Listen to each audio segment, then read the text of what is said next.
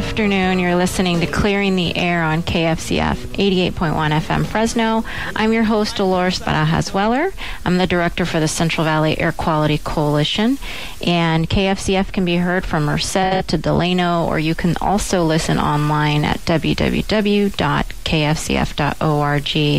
And this program, Clearing the Air, runs every fourth Friday on KFCF at 3 p.m. And it is your source for air pollution solutions here in the San Joaquin Valley. We are basically, our organization is a partnership of more than 70 community-based organizations in the San Joaquin Valley. And CVAQ has been working in the valley since 2003, and our mission is to create clean air here in the valley through policy change and improving public health, ensuring that everyone has the opportunity to be involved in the process of policy change as well. And today we're revisiting an issue that we've discussed before, which is great, and we're going to hear a lot of progress on community choice energy. And we have with us on the phone Woody Hastings. He's the Renewable Energy Program Manager for the Center for Climate Protection. Hi, Woody. Hi, Dolores. Thanks so much for having me on again. Great. Thanks for coming back. So we will talk about community choice energy and also give you some updates on local air quality issues that we have been updating you regularly on, like the Valley's plan to attain our wintertime pollution, our PM 2.5. And there's a lot going on within the Clean Air Act as well in Congress. So I want to give you a heads up on that as well. But let's go ahead and get started with you, Woody, on community choice energy. First of all, you are the Renewable Energy Program Manager for Center for Climate Protection. Can you tell us about who Center for Climate Protection is? Sure. The Center for Climate Protection is a nonprofit organization. We work on issues, statewide issues, policy, to reduce. We were founded in 2001, so about 16 years now, and we work at policies that reduce greenhouse gas emissions really at the community level, and looking at programs that both have measurable reductions of greenhouse gases, but are also replicable, so that if we do it in one community, it could be shared and done in another community. So we have programs in transportation, renewable energy, energy efficiency, and other public policies. And our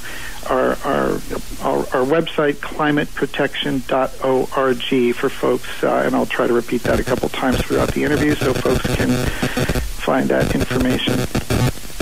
Great. So really a solution-focused organization in terms of climate, it sounds like. That's correct. We really don't spend all that much time talking about the the scary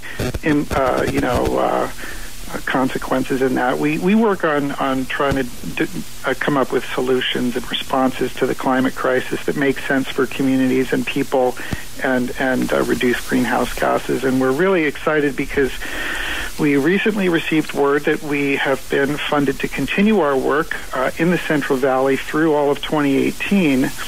And that work is, again, on community choice energy, and we'll talk a little bit about what that actually is. But our funder was very interested in allowing us to continue our work in that it's work that combines really the social justice, environmental justice issue with the climate crisis, really emerging as the climate justice movement, and combined with community choice energy, the policy. It's really all about energy democracy and enabling more people to be involved in the decision making about energy choices. Do we want solar and wind, or do we want fossil and nuclear? And I think most of your listeners would probably agree. We'd like to have cleaner, appropriate technologies that make sense for communities and the environment. Right. And one of your programs, you formed a sort of collaborative of clean power exchange. And can you tell us how that works and who's part of that collaborative? That's right. And in fact, CVAQ has been part of that. Mm-hmm. So we worked with partners last year and our own staff to develop a new program, the Clean Power Exchange. It's a program of the Center for Climate Protection. It's also a website.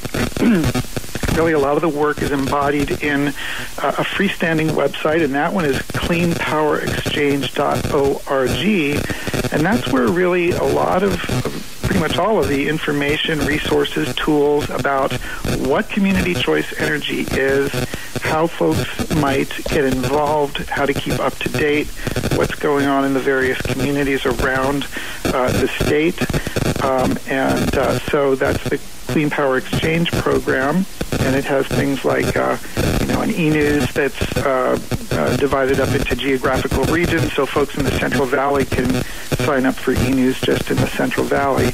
And what it's really all about is again, providing those resources and tools so that both the advocates in the community as well as the local government leaders who are the decision makers when it comes to community choice energy, so that they have information, resources, and tools to allow them to pursue it. Great. So let's remind our listeners what exactly is community choice energy. It sounds like something really positive and clean, but we want to talk about what are the pieces. Sure. And for a long time it was a really obscure policy. It's a policy that was first established in California in 2002 in a law that created the opportunity. It has really turned into something of a movement. There are now 8 community choice energy programs in the state of California. They are local, not-for-profit programs that basically take over the decision-making about what the sources for electricity are from the big utilities. You get your power, and in Fresno, it's from PG&E, and there are 2 big functions with that electricity service. This is all about electricity, by the way, not gas or other energy-related things. So it's about electricity. And so you've got the generation of the electricity, which is the sources of energy for the generation of electricity, and there's the transmission and delivery. And so community choice energy takes that piece, and that splits your bill into about half. It's about half and half. So about half of your bill relates to the generation part, and that's what community choice energy is all about. And what's important about this is that the payments that folks make, residents and businesses in Fresno and the Central Valley that pay their electric bill, in Fresno alone, about $200 million currently leaves Fresno to pay for that generation. And with community choice energy, that money goes to the local community choice energy program to operate that part of the electricity puzzle. Now, most of that money goes to pay for the power that's sold to customers, but revenues quickly accrue, and that enables the program to manage rates, to keep rates low, to administer programs and offer incentives and rebates for all kinds of things that folks can take advantage of. And I do want to say, this is a program about clean air, and there is, I think there's 2 significant connections to air quality. One is really what community choice energy is all about, is about the long-term. There's a long-term and a near-term aspect. In the long term, it's really all about shifting, transitioning from a fossil era to a clean energy economy, a renewables, greenhouse gas free, carbon-free economy. So that's sort of the long-term aspect, and sort of relieving the Central Valley of some of these fossil extraction operations and the like. And in the near term, what we found, we've always said that community choice energy agencies could be innovative, game-changing platforms, and we're finding that to be true in that, a short while ago I said it's all about electricity, but think about it, it gets into the transportation realm, because what community choice agencies are doing is incentivizing the adoption of electric vehicles. So do, in both the case of the infrastructure, smart charging for electric vehicles, as well as buy-down programs for electric vehicles in the community choice agencies. And one of them's even doing a lot with electrification of buses. And these are programs that provide buy downs, not just for folks that are already capable of purchasing an electric vehicle, but also for low-income customers, and having additional incentives to make electric vehicles affordable to even low-income folks, and care customers who are still receive the same discounts that they would under community choice that they do with the big utility. And all of the other public goods programs, energy efficiency programs, remain in place with community choice energy. That's one of our questions we get quite frequently. Great. And you've mentioned there are 8 other community choice energies operating in the state, and I'm sure they're all sort of developing uniquely to their communities. But overall, who decides what are the energy sources, or how that particular community choice is going to operate? Is that up to city or county? Yeah. There are 8 in the state. I do want to say at cleanpowerexchange.org we have a unique interactive map where folks can go on that map and poke around in there, and it has information for every single city and county in the state of California and the status of their development of community choice. So who makes the decision? So each community, there's a lot of latitude in how community choice agencies can be formed, and so they could be joint powers authorities that are made up of cities and counties that decide to work together, and there are a number of those. Or it could be a single jurisdiction. So the city of Fresno could decide to do its own community choice energy program. And then in those cases, it's typically the city council, the local elected officials do tend to continue to make the decisions, but it is a public entity, so it is open to public, and so the public has an opportunity to weigh in. What kinds of development of local energy resources occur, what kinds of content of renewable or carbon-free sources are obtained, are all decisions that, again, the decision-making authority shifts to the community choice agency. So it's really important that the community remain involved, and most of the community choice energy programs currently do have community advisory committees. I think that's a really good idea to do that, so that you can retain some involvement from residents and whatnot in the decision making of the program. So it is the sort of the community at large, to an extent, as advocates for a good, solid program that incentivizes things like solar and electric vehicles, and it's by and large the elected officials do ultimately. In the case of a joint powers authority, again, which is a combination of cities and counties, typically you'll have an elected representative from those cities and counties participating in a board of governors of the community choice agency. Great. Yeah, I think that's extremely important to stress that those are some of the options, and I think those are some of the important safeguards, especially here in the San Joaquin Valley. I know when we first started talking about community choice energy, one of our issues for the Central Valley Air Quality Coalition has been, really identifying or distinguishing what is clean energy. There are, several types of energy used here in the San Joaquin Valley that we may not necessarily think are clean, but may be sort of greenwashed for, statewide programs like biomass, which incinerates woody waste and contributes a lot of pollution to our valley, or dairy digesters, which we know have a lot of indirect impacts while they're trying to reduce the methane emissions from dairies. I think it's critically important. I can't overemphasize the degree to which it's important for public to participate in the process. Solar stakeholders, the community itself, EJ community, to participate and help shape the program. just about any energy technology can be deployed in a dumb way. Putting wind turbines in bird flyways or carpeting prime agricultural land with solar, that kind of thing. You can make mistakes with all of them, and some of them are just really non-starters and don't make sense either economically or from a community perspective. So yeah, I think it's very important that the values of a community choice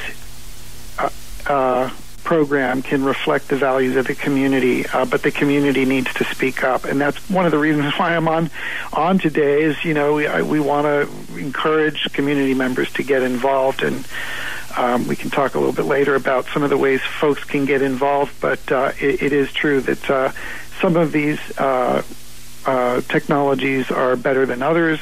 And so we tend to focus really a lot on solar because it is the one that, it can be deployed right on rooftops in the built environment, and it tends to have the least amount of controversy and difficulty, and it creates jobs, of course. And so the cost has been coming down, as folks are probably aware, dramatically over the years. Technology has been improving, and so there's lots of opportunities really for solar, and so we tend to emphasize that as a real ideal technology option. And so that's that's just the sort of main one. And there are other technologies. There's not a lot of wind really in the Central Valley, so you just need to be careful about how you're deploying any technology, I think. Right.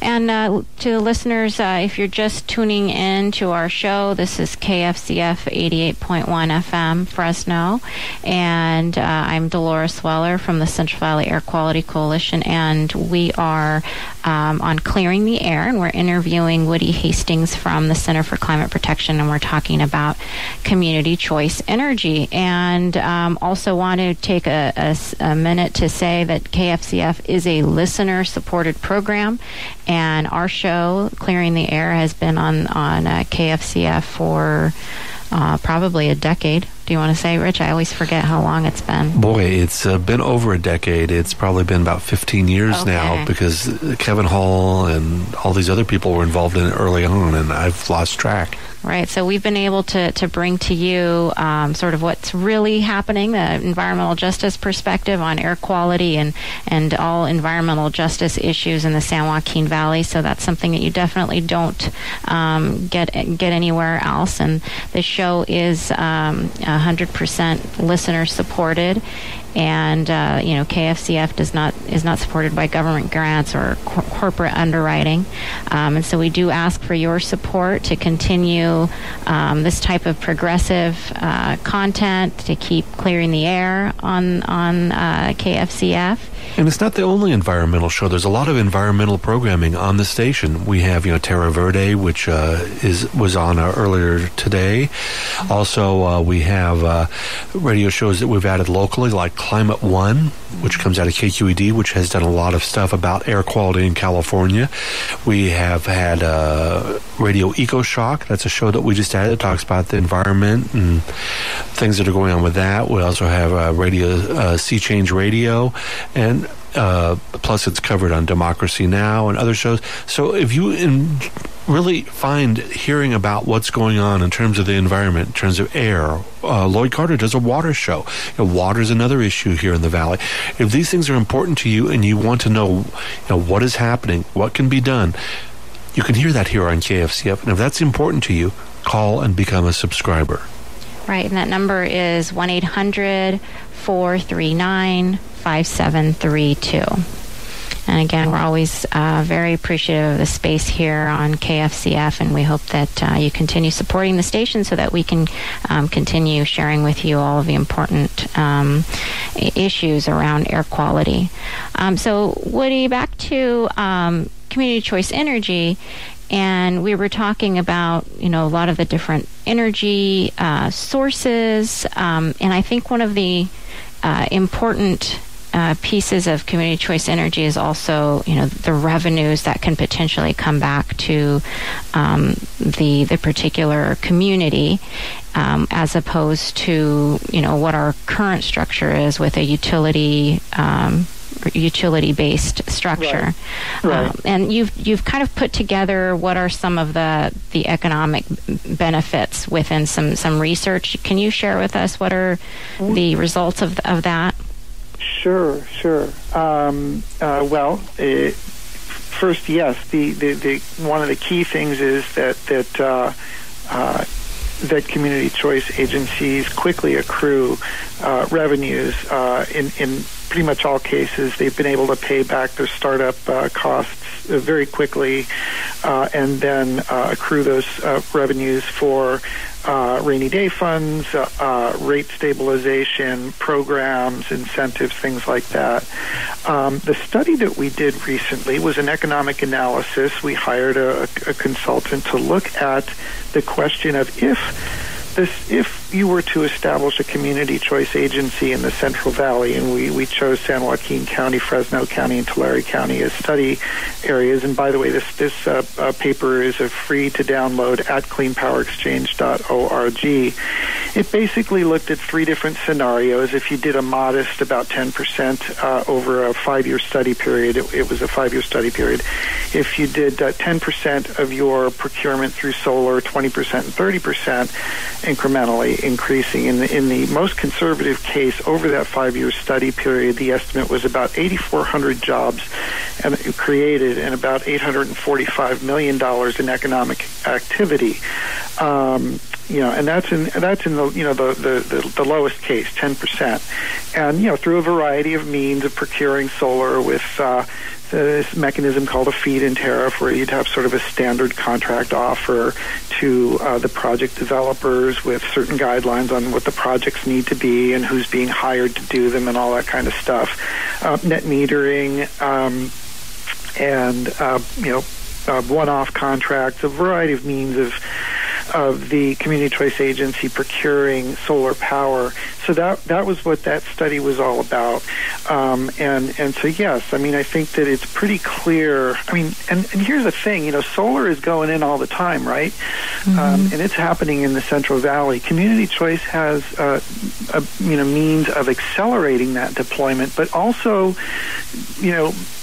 fostering projects that are developed where the power itself is being provided to Central Valley residents and businesses, that the valley itself is benefiting from that power. If you read these stories about a lot of this utility-scale solar projects that go into the Central Valley, if you read those articles, you see that, the municipal utilities in other areas, Palo Alto or one of the community choice agencies somewhere else, or sometimes it's even a utility like San Diego Gas and Electric that's, purchasing the power from a facility that's located in the Central Valley. Right. Now, certainly, jobs are created when those are built here, but the full benefit is if you have a local electricity service provider that is also, generating and then providing that power to the local residents, and they get credit for that at the state for clean energy and all kinds of other benefits. Right. It does seem, it's definitely, I see an injustice in that we are,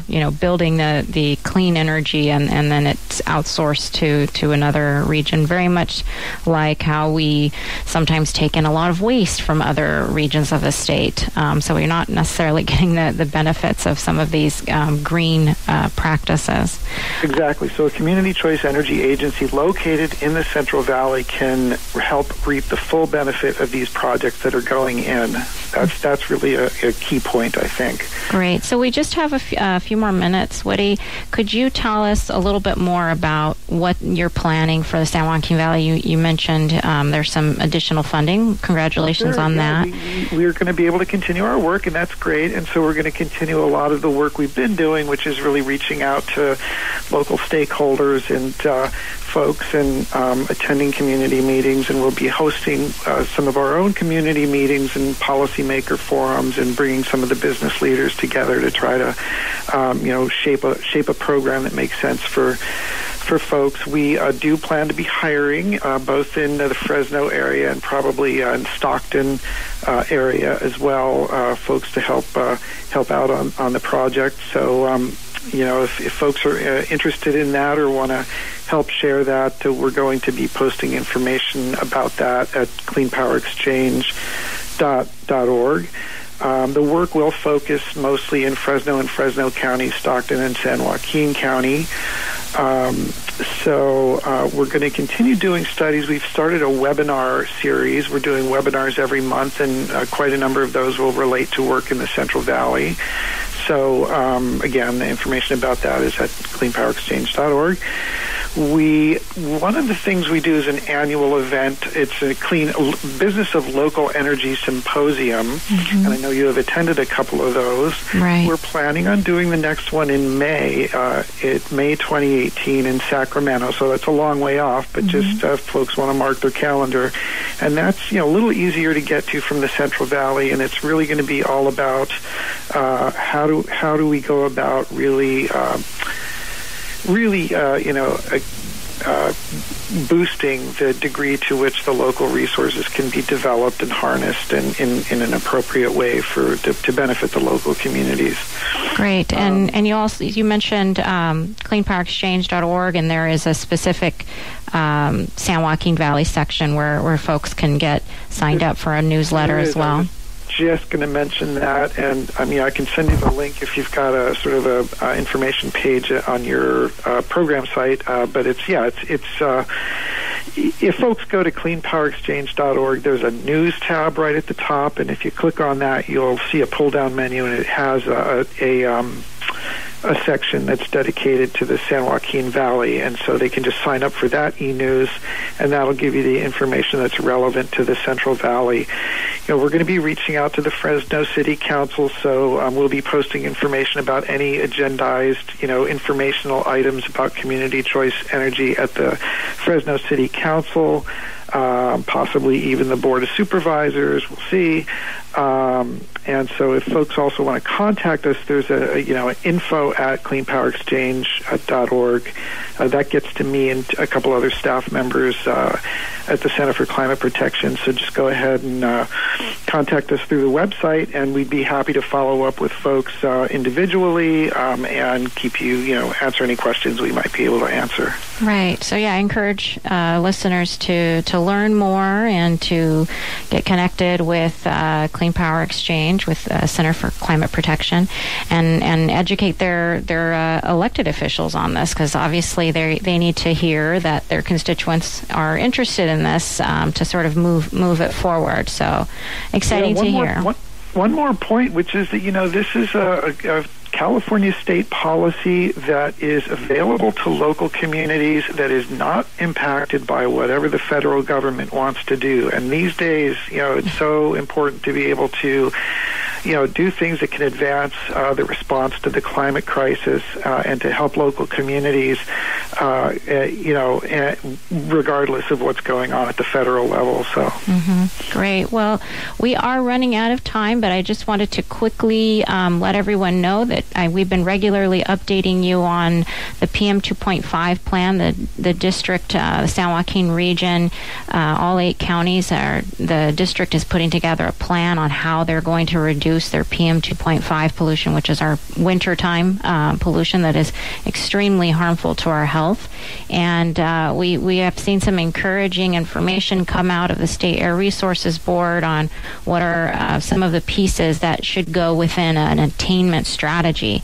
And so we want you to stay close to our Facebook page. I think that's the best place. Our Facebook page is facebook.com/SJVCleanAir, and that's where you can hear about the next community workshop on the PM 2.5 plan.